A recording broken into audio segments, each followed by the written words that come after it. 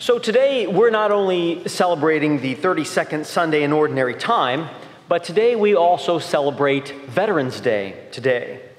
Veterans Day is formerly known as Armistice Day. It was originally set as a U.S. legal holiday to honor the end of World War I, which was November 11th, 1918. So today actually marks the 100-year anniversary of the end of World War I. In 1938, legislation was passed making November 11th, quote, dedicated to the cause of world peace and to be hereafter celebrated and known as Armistice Day. The new holiday was intended to honor those veterans who served in World War I. And then in 1954, after having been through World War II and the Korean War, the 83rd United States Congress and President Dwight Eisenhower amended the law from 1938, and they removed the word armistice and inserted the word veterans. And so with the approval of this legislation, Veterans Day became a day to honor all men and women who have served honorably in the military, both in wartime and in peacetime. Friends, we owe our veterans a debt of gratitude because the freedom that we enjoy in this country is not free. There is a cost associated with the freedoms that we enjoy. And the men and women who serve in the military pay much of these costs, as do their families. The men and women who serve in the armed forces, along with their families, make sacrifices in all sorts of ways. They sacrifice being together as a family. They sacrifice holidays and birthdays together. They sacrifice the potential for higher earnings. They often sacrifice their own health and well-being, and sometimes they even sacrifice to the point of giving their lives in the line of duty. And so today, we say thank you to our veterans, to those men and women who have served honorably in the military, and to their families for the sacrifices that they have made for our freedoms that we enjoy in our country. In our gospel from Mark today, he also offers us a different example of making sacrifice from that of our men and women who served in the armed forces. It is an example, but it's not exactly the same. Mark tells us about this poor widow who puts all that she had into the treasury. 2 coins, to be exact. And this is significant for 2 reasons. First, in ancient Israel, widows had no inheritance rights, and so they were usually dependent upon their children or male relatives or charity for their very survival.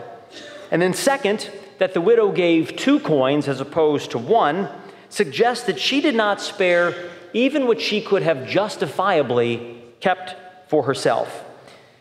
While this action went largely unnoticed by the crowd, Jesus notices and points it out to his disciples by making a comparison between her gift and those of the more wealthy contributors.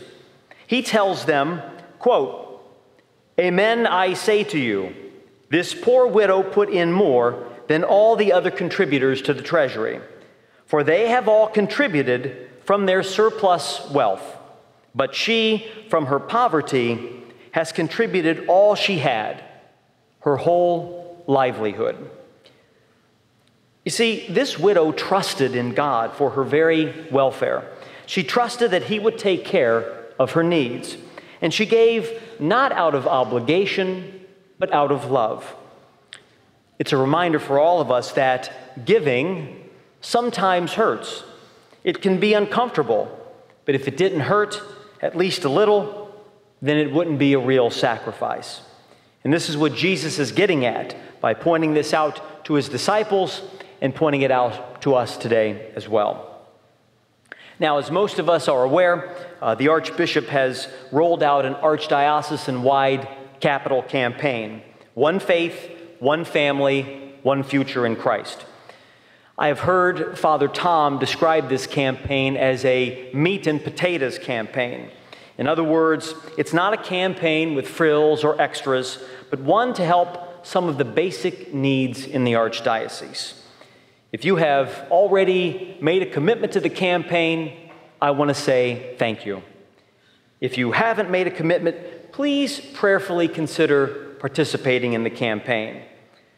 At this time, I would like to close by sharing with you a video that was made by a couple here at Ascension and the process that they went through when considering their participation in the campaign.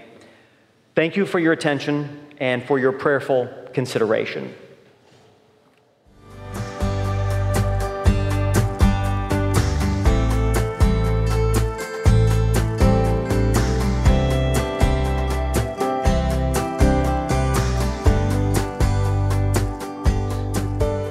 Hi, we're Molly and Keith Johnson. We've been Ascension parishioners since 2001. All four of our kids went to Ascension Catholic School, and we feel so blessed to be a part of this wonderful community. We just want to share with you the process that we went through when considering our financial commitment for the One Faith, One Family, One Future campaign.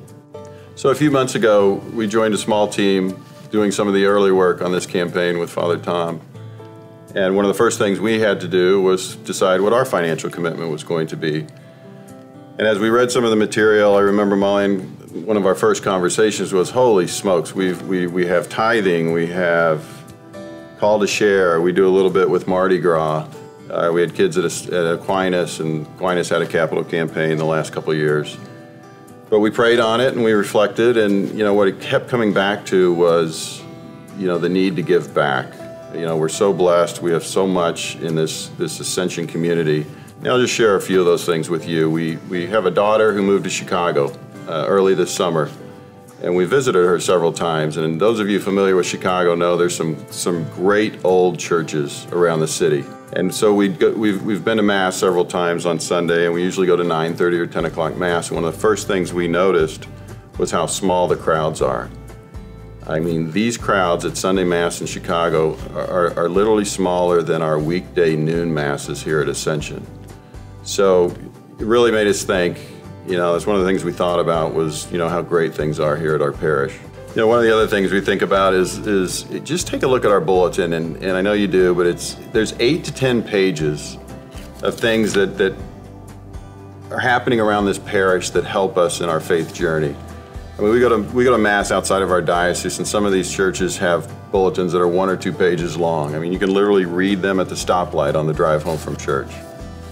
And then the last thing I'd ask you that we thought about was, our pastor, Father Tom. Father Tom's been with us at Ascension for 16 years. That's unheard of. I mean, most bishops, don't allow priests to stay at parishes that long.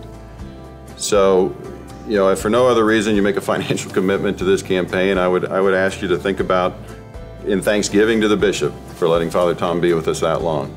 So that's it. I mean, what it came down to us was it's as hard as it is to make the financial commitment that we made.